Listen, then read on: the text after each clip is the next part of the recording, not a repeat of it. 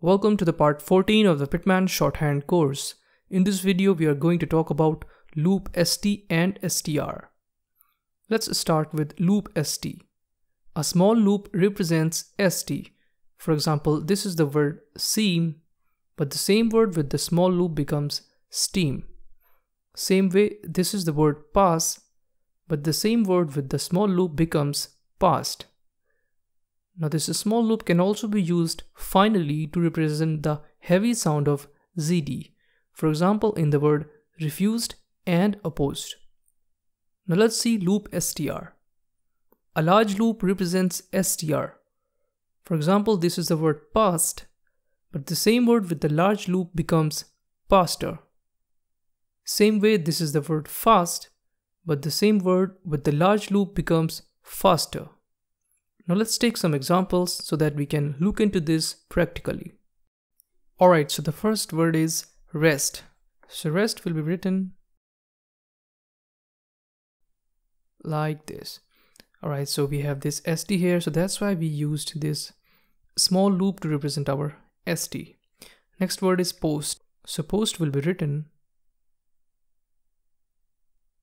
like this. Alright, again we have this sc, so that's why we use this small loop to represent our st. Next word is supposed. So the supposed word will be written like this. So now we have this sd here, alright, the heavy sound of zd. So that's why we use this small loop finally to represent our heavy sound of zd. Next word is mixed. So mixed will be written like this. Alright, so we have this again the heavy sound of zd, so that's why we used this small loop finally to represent our heavy sound of zd. Next word is master. So master will be written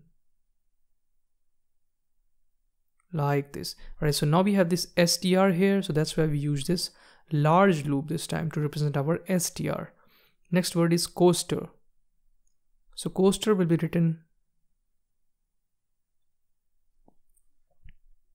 like this.